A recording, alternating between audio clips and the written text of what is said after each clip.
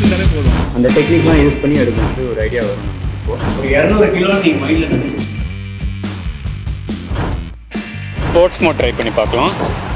Sports mode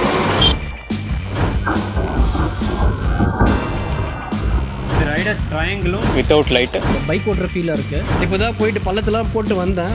Ola book பண்ணேன், simple energy book பண்ணி வச்சிருக்கேன். ஏத்தர் புக் பண்ணிட்டேன் போயிட்டு 3rd gen. அப்போ தான் ஒரு ஆக்சுவல் ஃபேக்ட் தெரியும்.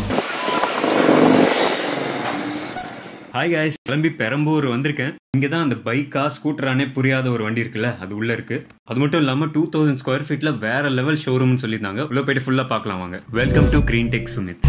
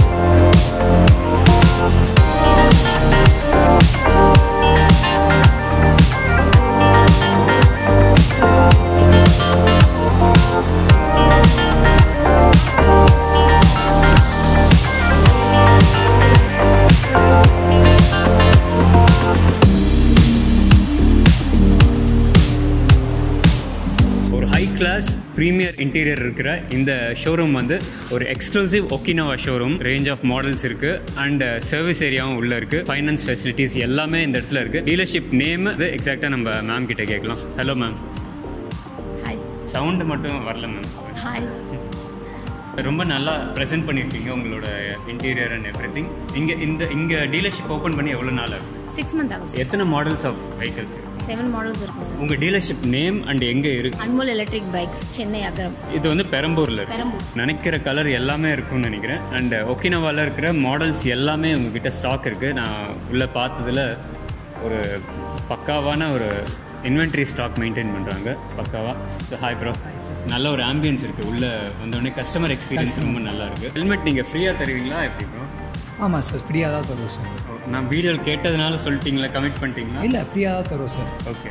ஸோ ரெஜிஸ்ட்ரேஷன் வெஹிக்கல்ஸ் எல்லாத்துக்குமே ஹெல்மெட் வரும். Helmet. Hi bro. Hi sir. இங்கே என்னவா இருக்குங்க ப்ரோ? இது வந்து சேல்ஸ்மேனாக இருக்கும். ஒக்கினாவான்றதே வந்து லாங் லைஃப், அந்த பேருக்கு ஏற்ற மாதிரி லாங் லைஃப். அது ஒக்கினாவோட பேட்டரியை வந்து எடுக்க முடியுமா? தாராளமாக தூக்கலாம், ஒன்றும் பிரச்சனை இல்லை. தூக்கலாமா? எத்தனை நாள் ட்ரைனிங் எடுக்கணும் உங்ககிட்ட? அதுக்கெல்லாம் ஒரு நாள் போதும். நீங்கள் ஒரு 5 minutes இருந்தாலே போதும். கேரி பண்ணுறதும் ஈஸி, ரொம்ப ஈஸி. கேர் பண்ணுறதும் ஈஸி. ஆமாம். சின்ன குழந்தை மாதிரி கேர் பண்ணுமா, அதுவே நம்மளை கேர் பண்ணுமா? ரெண்டுமே பார்த்துக்க வேண்டியதான். இந்த பேட்டரி எடுத்து பாருங்க. அப்படிதான், அதே தான். நான் ட்ரைனிங் கொடுத்தேன்ல ஜிம்மில், அதை யூஸ் பண்ணி அந்த டெக்னிக்லாம் யூஸ் பண்ணி எடுக்கணும். ஓகே, போதும். இதுவே வெற்றி, பெரிய வெற்றி. மேடம் நீங்கள் ட்ரை பண்ணி பாருங்க. லேடிஸ் வந்து எந்த அளவுக்கு ப்ராக்டிக்கலாக எடுக்கிறாங்கன்றது ஒரு ஐடியா வரும் இப்போ. பரவாயில்லையே. Okay, very good. நீங்கள் ஃபர்ஸ்ட் அட்டெம்ப்ட்லேயே ஓரளவுக்கு வெளியே. ஓகே, இப்போ நான் ட்ரை பண்ணுறேன். அதாவது பேட்டரியை தூக்கிறதுக்கு ஒரு டெக்னிக் உங்களுக்கு நான் சொல்கிறேன். இப்போ நீங்கள் வந்து இந்த பேட்டரி தூக்கிறதுக்கு முன்னாடியே இது வந்து ஒரு 200 கிலோன்னு நீங்கள் மைண்டில் நினச்சிக்கணும். அப்படி நினச்சி தூக்கி பாருங்கள், செம்ம லைட்டாக இருக்கும். இது ஒரு 200 கிலோ தூக்கிறதா நினச்சி நான் தூக்குறேன். பார்த்தீங்களா, ஒரே கையில் வந்துச்சு. 6 kgன்றது இவ்வளோ திக்காக இருக்கும் உள்ள. நீங்கள் 22 போட்டிருக்காங்க. 22ன்றது இந்த பின்னோடுது. இது வந்து 22, இது வந்து 6. கிளிப் வந்து ஆட்டோமேட்டிக்காக அதுவே போய்ட்டு கிளிப் ஆகிடும். எடுக்கும்போது மட்டும்தான் இதை ப்ரெஸ் பண்ணணும். அவ்வளோதான், லாக் ஆகிடுச்சு. As simple as that. ஆனால் எடுக்கும்போது அவ்வளோ ஈஸியாக வரவே வராது. நம்ம இதை ப்ரெஸ் பண்ணிவிட்டு எடுத்தால் ஓகே, ஈஸியாக தான் வருது. Not very hard. ஃபீட் வந்து எவ்வளோ லென்த் இருக்குது ஆக்சுவலான்றது நம்ம இப்போ பார்க்கலாம்.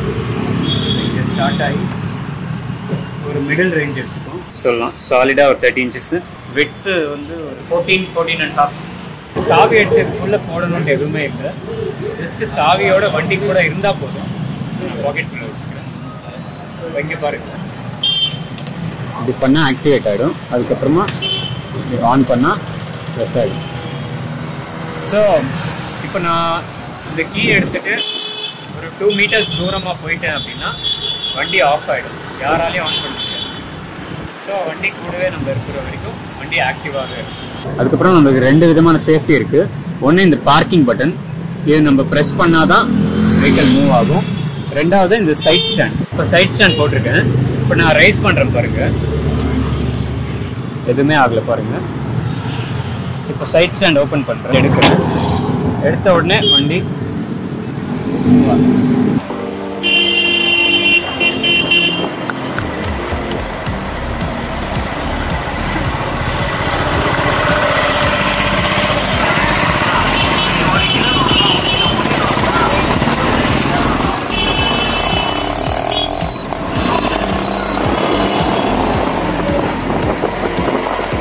ஸ்மூத், சான்ஸே இல்லை. செம்ம ஸ்மூத் ஆக்சிலரேஷன்.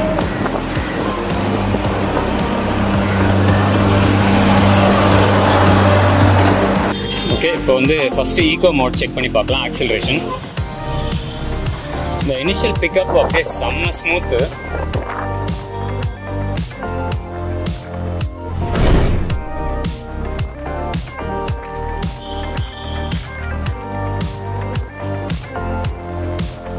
இந்த OKI-90 எலக்ட்ரிக் ஸ்கூட்டர் இந்தியாவோட first and only 16-inch mid drive belt motor. And இந்த வண்டியை ஃபுல்லாக எக்ஸ்ப்ளோர் பண்ணி டெஸ்ட் ரைட் பண்ணி எக்ஸ்பீரியன்ஸ் பண்ணதுக்கப்புறமா இதில் இருக்கிற ஹைலைட்ஸ் அதிகமாக இருக்குது அண்ட் டிஸ்அட்வான்டேஜஸ் கம்மியாக இருக்குது.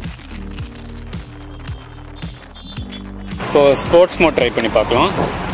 ஸ்போர்ட்ஸ் மோடு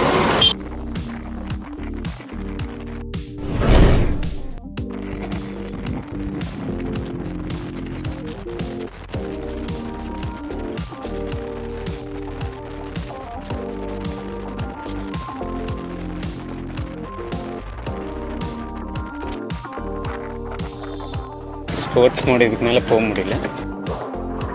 இந்த ஸ்மூத்னஸ் என்னோட அனாலிசிஸ் பிரகாரம் சொல்கிறேன், ஹப்பில் கிடைக்கிறது கொஞ்சம் கஷ்டம்தான். இது பெல்ட் டிரைவாக இருக்கிறதுனால நம்மளுக்கு அந்த ஸ்மூத் ஆக்சிலரேஷன் கிடைக்குது. ப்ளஸ் நம்ம பிரேக் கட் ஆஃப்லையும் அந்த அளவுக்கு ஃபைன் டியூன் பண்ண முடிஞ்சது இந்த பெல்ட் டிரைவ்னால தான் அப்படின்றது என்னோட அனாலிசிஸ்.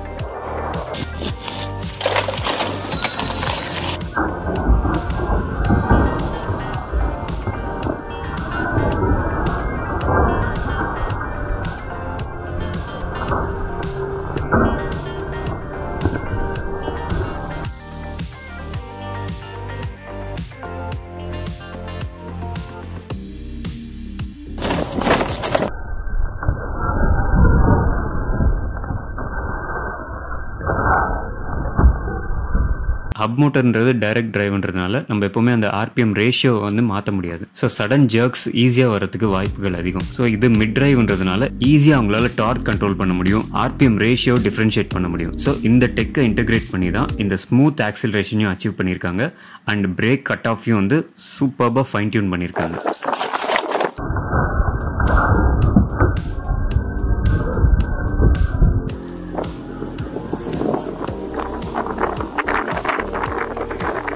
டெஸ்ட் ரைட் பண்ணும்போது ஹைலைட்ஸாக பட்டது ஃபர்ஸ்ட் இந்த poster and sitting position and smooth acceleration. மெயினாக இந்த சடன் ஜர்க்ஸே எங்கேயுமே இல்லை. அடுத்த முக்கியமானது இதில் பிரேக் கட் ஆஃப் இருக்குது. அதாவது நம்ம பிரேக் அழுத்துறப்ப மோட்டர் கட் ஆஃப் ஆகுது, ஆனால் அந்த எஃபெக்ட் எதுவுமே நம்மளுக்கு தெரியல, அவ்வளோ ஸ்மூத்தாக இருக்குது. பிரேக் கட் ஆஃப் இருந்தும் அதை வந்து இந்த அளவுக்கு ஃபைன் டியூன் பண்ணியிருக்காங்கன்றது உண்மையிலேயே அது நெக்ஸ்ட் லெவல் தான். மற்ற எலக்ட்ரிக் வெஹிக்கிள் ஓட்டிட்டு இது ஓட்டும் போது அப்போதான் உங்களுக்கு அந்த கிளியர் டிஃப்ரென்ஸ் உங்களுக்கு புரியும். அதை டெமான்ஸ்ட்ரேட் பண்ணுறதுக்குன்ட்டே இந்த வீடியோ கிளிப் எடுத்திருக்கேன். இப்போ பாருங்கள், நான் பிரேக் பண்ணுறேன், ஆனால் வந்து வண்டி சடனாக எங்கேயுமே ஸ்டாப் ஆகல பாருங்கள். இப்போ நான் பிரேக் பண்ணுறேன் அண்ட் ஆக்சிலரேட் பண்ணுறேன், திருப்பி பிரேக் பண்ணுறேன், ஆக்சிலரேட் பண்ணுறேன். உங்களுக்கு எங்கேயுமே வண்டி சடன் ஸ்டாப் ஆகுறதோ இல்லை சடன் ஜர்க் ஒரு சடன் புல்லோ எங்கேயுமே இல்லை பாருங்கள். ஓவரால் டோட்டலாகவே உங்களுக்கு ஒரு ஸ்மூத் மூவ்மெண்ட் தான் இருக்கும். அதுதான் ஒரு டிஃப்ரென்ஸ் இந்த வண்டியில். அது நீங்கள் ரைட் பண்ணி பார்க்குறப்ப தான் உங்களுக்கு அது கிளியராக தெரியும். வீடியோவில் வந்ததை விட ஸ்ட்ரைட்டாக பார்க்கும்போது இந்த லைட்ஸ் ரொம்ப பிரைட்டாகவும் ஸ்ப்ரெட் நல்லாயிருக்கு அண்ட் த்ரோ நல்லாயிருக்கு. அதுக்கப்புறம் சொல்லவே வேண்டாம், இதோட ரேஞ்ச் தான் இதோட ஒரு முக்கியமான ஹைலைட்டாக இருக்குது. With mid drive motor, 16-inch wheels, boot space, removable battery, இந்த மாதிரி அடிக்கிட்டே போகலாம். ஆனால் இதில் ரொம்ப ப்ராமினென்ட்டான தனித்துவமான விஷயம்னு பார்த்தா ஒரு பைக்கோட ரிஜிடிட்டி அந்த டைனமிக் ஸ்ட்ரென்த் கிடைக்குது. அட் த சேம் டைம் ஒரு ஸ்கூட்டரோட ஒரு கம்ஃபர்ட் அண்ட் ஈஸ் கிடைக்குது. அதுதான் மற்ற ஸ்கூட்டர்ஸ்க்கும் இதுக்கும் ஒரு டிஃப்ரென்ஸ்.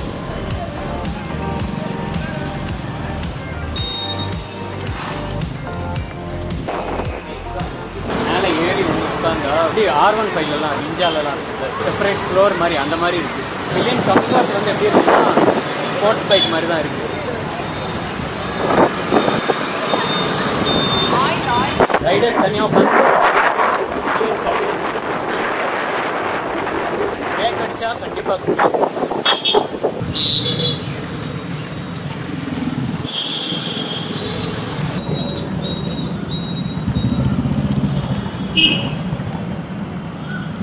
டிஸ்பிளே பிரைட்னஸ் சூப்பராக இருக்குது. ஐ ப்ரிக்லிங்கெல்லாம் எதுவுமே இல்லை. இப்போ வந்து லைட்டிங் பார்க்கலாம் மெயினாக. இதே மாதிரி இதில் வந்து ரிவர்ஸ் கிடையாது. ஸோ ரிவர்ஸ் போகணுன்னா நம்ம பைக் மாதிரி காலில் பண்ண வேண்டியதுதான். ரியர் வியூ மிரர்ஸு ஓகே, ஒரு ஐடென்டிஃபிகேஷனுக்காக ரொம்ப சூப்பர்லாம் சொல்ல முடியல. இப்போ லைட்டிங் பார்க்கலாம்.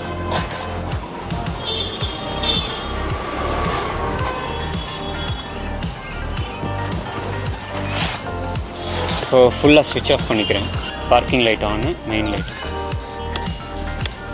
ஸோ உங்களுக்கு டிஃப்ரென்ஸ் தெரியுதுன்னு நினைக்கிறேன். Light without light, with light. Light வந்து சூப்பராக பண்ணிட்டாங்க. லைட் நல்லாவே கொஞ்சம் ஓவர் ப்ளே பண்ணியிருக்காங்க. செம்ம பிரைட்டாக இருக்குது. அந்த ஸ்ட்ரீட் ஃபுல்லாக உங்களுக்கு த்ரோ கிடைக்குது. ஸோ இப்போ உங்களுக்கு இங்கே லைட்டிங் காமிக்கிறேன். ஃபுல் டார்க் இல்லை, பட் ஸோ உங்களுக்கு டிஃப்ரென்ஸ் நீங்கள் பார்க்கலாம். Without light, with light. இது வித் ஹை பீம். இந்த ஹை பீமில் என்னென்னா லோ பீம் கட் ஆகாமல் சைமல்டேனியஸாக ஹை பீமும் வருது. இப்போ ஆஃப் பண்ணுறேன். இதுதான் டிஃப்ரென்ஸ். பிரேக் ஜர்க்கிங்லாம் சுத்தமாக இல்லை. பிரேக் பண்ணுறப்போ ஃப்ரண்ட்டில் போகாமல் இருக்கிறதுக்கு நீங்கள் you have to get used to it. So sitting poster டிசைனில் கொஞ்சம் இம்ப்ரூவ் பண்ணியிருக்காங்க. இப்போ இந்த 3 பாயிண்ட் தெரியுதுல்ல, 1 2 3. இந்த ரைடர்ஸ் ட்ரையாங்கிளும் ஒரு பெட்டர் சிட்டிங் போஸ்டர் கொஞ்சம் இம்ப்ரூவ் பண்ணியிருக்காங்கன்னு நினைக்கிறேன். பட் இதில் அந்த ட்ராபேக் என்ன தெரிஞ்சதுன்னா, ஒன்று ரிவர்ஸ் மோட் கிடையாது. அண்ட் நம்ம புதுசாக ஓட்டுறவங்களுக்கு வந்து பிரேக் பண்ணால் அப்படியே ஃப்ரண்ட்டில் போயிடுறாங்க. பின்னாடி பில்லியன் இருந்தாங்கன்னா 2 பேரும் சேர்ந்து ஃப்ரண்ட்டில் வர்றது, அதுதான் ஒரு ட்ராபேக்காக இருக்குது புதுசாக ஓட்டுறவங்களுக்கு. பட் நான் ரைட் பண்ணி நான் பிரேக்கிங் பண்ணப்போ எனக்கு அந்த இஷ்யூ வரவே இல்லை. கைஸ், இப்போ OKHI-90 நம்ம டெஸ்ட் ரைட் பண்ணுறப்போ நம்ம ப்ரோவும் வந்துட்டார் உள்ள கரெக்டாக. இப்போ நீங்களும் டெஸ்ட் ரைட் பண்ணீங்களா? I am a subscriber. I am his, I watch his video daily. Suddenly I met him. It was so shock for me. Subscriber இல்லை bro, ஃப்ரெண்ட்ஸ்கிரைபர். Friendscriber. Vehicle is good, superb, smooth-ஆ இருக்குது. But handle கொஞ்சம் ஹார்டாக இருக்குது. Maybe use to it. Like the more you drive, the more you used to it. Braking எப்படி இருந்தது? இப்போ பக்கா it's look like feel, என்ன சொல்கிறது, அந்த பைக் ஓட்டுற ஃபீலாக இருக்குது. பிரேக் பண்ணுறப்ப சடனாக இன்ஜின் கட் ஆஃப் ஆகிற மாதிரி, ஆர் நீங்கள் ஆக்சலரேட் பண்ணுறப்போ சடனாக ஜர்க் ஆகிற மாதிரி, சடனாக டேக் ஆஃப் ஆகிற மாதிரி, அந்த மாதிரி ஜர்க்லாம் இல்லை. அது கட் ஆகுது, அந்த பிரேக் பிடிச்சா கட் ஆகுது. But if you accelerate it's going smooth.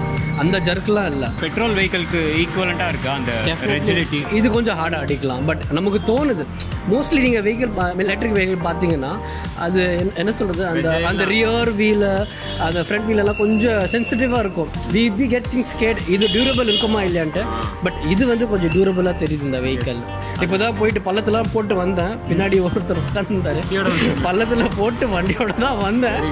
But nice. 5 years back இருக்கிற ஈவியாக இருந்தால் பள்ளத்துக்குள்ளேயே போட்டு வர வேண்டியதான். அவ்வளோதான், அங்கேருந்து விட்டுற வேண்டியதான். வந்தேன் first time they have come up with some belt drive. That's really nice. Bro, உங்கள் நேம் சொல்லுங்கள். என் பேர் Naeem Khan. I am fond of like electric vehicle போகணும், should be eco-friendly, non-polluted. அது ஒரு ஐடியாவில் எனக்கு வந்திருக்கோம் basically. And I have to come up cost cutting as well in petrol. முன்னால பார்த்து ஓலா புக் பண்ணேன், 20,000 கொடுத்தேன். தென் I was like they did not respond me. Then simple energy book பண்ணி வச்சிருக்கேன். ஒன்றும் டெஸ்ட் ட்ரைவ் பண்ணலை. அது உங்கள் பசங்களுக்கு நீங்கள் கொடுக்கலாம்னு நினைக்கிறேன். என்னது அதுக்குள்ளே வந்துச்சு? அது தெரியல. அது ஏன் இவ்வளோ டிலே பண்ணுறாங்க. ஏத்தர் புக் பண்ணிட்டேன் போயிட்டு 3rd gen 2,000 கொடுத்து புக் பண்ணி வச்சிருக்கேன். எதையுமே விட்டு வைக்கல. தர மாட்டேங்கிறாங்க பைக். கொடுங்கடானா கொடுக்க மாட்டேங்கிறாங்க. காசும் கட்டியாச்சு, டெலிவரி பண்ண மாட்டாங்க டைமுக்கு. வேறு எந்த ஃபர்தர் இன்ஃபர்மேஷன் வேணும்னாலும் கீழே டிஸ்கிரிப்ஷனில் எல்லா டீட்டெயில்ஸும் இருக்குது. மேப்பு, கான்டாக்ட் நம்பர் எல்லாமே நீங்கள் கால் பண்ணி தெரிஞ்சுக்கலாம். அடுத்த பதிவில் நீங்கள் மிஸ் பண்ணவே கூடாத சில கிளிப்பிங்ஸ், வீடியோஸ்லாம் எடுத்து வச்சிருக்கேன். இது வரைக்கும் சப்ஸ்கிரைப் பண்ணலன்னா அந்த பட்டன் ப்ரெஸ் பண்ணிவிட்டு இவ்வளோ டைம் ஸ்பெண்ட் பண்ணி உங்களுக்கு அப்டேட் கொடுக்கறதுக்காக கண்டிப்பாக ஒரு லைக் கொடுக்கலான்னு நினைக்கிறேன். அடுத்த பதிவில் சந்திக்கலாம். உங்கள் GreenTech நண்பன். ஆக்சுவலாக ப்ரோ வந்தவுடனே ஃபஸ்ட்டு வந்து நார்மலாக ஹாய் சொல்லிவிட்டு என்கிட்ட வந்து கெருவா வீடியோ பற்றி கேட்டார், அந்த ஆரஞ்ச் ஓலா கெருவா வீடியோ பற்றி. ஏன்னா தான் கேட்டேன், அவர் எங்கேருந்து பிடிச்சிங்க, அவர் நல்லா பேசினாரு. பட் நீங்களும் அதுக்கு ஏற்ற கவுண்டரும் அந்த மீன்ஸ் எதுக்கு எப்படி ஆட் பண்ணுறீங்க, நல்ல ஒரு தாட்ஸ் அண்ட் நல்ல ஒரு எடிட்டிங், நல்ல எடிட்டிங். நிறைய பேர் வந்து அது பார்ட் 2 எதிர்பார்க்குறாங்கன்னு நினைக்கிறேன். அந்த ஓனர் பற்றி இன்னும் இன்ட்ரெஸ்டடாக இருக்காங்க. இல்லை, the first man I have seen him who have given so much feedback of the Ola. I don't know how, maybe he's riding very less. அப்படின்னா அந்த கடைக்கு போயிட்டு கொத்தமல்லி கருவேப்பிலை வாங்குறது தான் நினைக்கிறேன். கொத்தமல்லி கருவேப்பிலை வாங்கணும்னா கூட ஒரு 5 கிலோமீட்டர் சுத்திட்டாவது வந்துட்டு அதை வாங்குவாரு. ஸோ அந்த மாதிரி. ஆமா, அதுதான் சொன்னார் அவரு. நல்லா அவர் என்ஜாய் பண்றாரு ரைடு. ஒரு ஏதோ ஃபால்ட் வந்தா தெரியும் அதோட சர்வீஸ் என்ன லெவல்ல இருக்குன்ட்டு. இல்ல, அவர் ஃபால்ட் வந்தா கூட அது ஃபால்ட்னு ஒத்துக்க மாட்டாரு. ஆல்ரெடி ஃபால்ட் இருக்கு. கடைசியில் அவர் கேட்டாரு, சப்போஸ் ஒரு வண்டி போகுது ஸ்பீட் பிரேக்கர்ல, அது அப்படியே நின்றுச்சு, ஒருத்தனை இறக்கி தான் போகணும் அப்படின்னா அது ஃபால்ட் தான் சார் அப்படின்ற. அது மட்டும்தான் அவர் ஒத்துக்கிட்டாரு. அவர் எப்படியும் அக்ரி பண்ண வச்சாரு. ஆமா, அது ஃபால்ட் தான் சார். ஆமா, ஆனா அவர் வண்டியில இல்லைன்னு சொல்லிட்டாரு. ஆமா, அது ஒத்துக்க மாட்டேன். ஆரஞ்சு கலர் மிட்டாய் மாதிரி வாங்கியிருக்காரு. Nice. Different individual people, everyone has a different தாட்ல. So we cannot blame this. அவரை திருப்பி இன்னொரு வீடியோவில் கூப்பிட்டுலாமா? டெஃபினட்டாக அவரை கூப்பிட்டுட்டு இன்னொரு வீடியோ செய்ய வைக்கணும். Maybe after a month, because we need to share is experience. After if he cross 2000 or 3000 kilometers, ஒரு 5000 கிலோமீட்டர்ஸ் தாண்டினதுக்கப்புறம் கூப்பிடலாமா? Definitely yes. அப்போதான் அவரை கூப்பிடணும். அப்போதான் அவருக்கு ஆக்சுவல் ஃபேக்ட் தெரியும். உண்மையான ஓலாவோட ஸ்பையா இல்லையான்றது ஒரு அப்போ தெரிஞ்சிடும். நிறைய பேர் கேட்டீங்க. அவர் சப்போர்ட் பண்ணாருன்னா கன்ஃபார்ம் தான். அது என்னை பார்த்து ஏரியாவில் 3 பேர் ஓலா எடுத்தாங்க.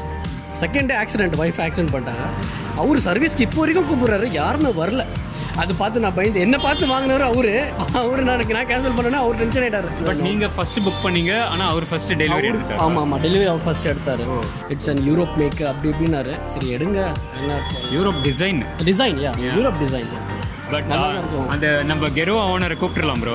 அவரை ஓட்ட வச்சு 5000 கிலோமீட்டர் சீக்கிரம் ஓட்டுங்கன்னு சொல்லி அடுத்த வாரத்துக்குள்ள ஓட்ட வச்சு கூப்பிட்டு வந்துடலாம் ப்ரோ. அவர் என்னதான் சொல்றாருன்னு ட்ரோலிங்கா ப்ரோ? அந்த கேள்வி இந்த ஜர்க்கினை வந்து டெய்லி மாற்றுவாரா இல்லை இதே ஜர்க்கின் எல்லா இடத்துல போய் போட்டுன்னு சொல்லுவாங்க? உங்க மூலமா எல்லா வியூவர்ஸ்க்கும் இந்த பதிலை நான் சொல்லிக்கிறேன்.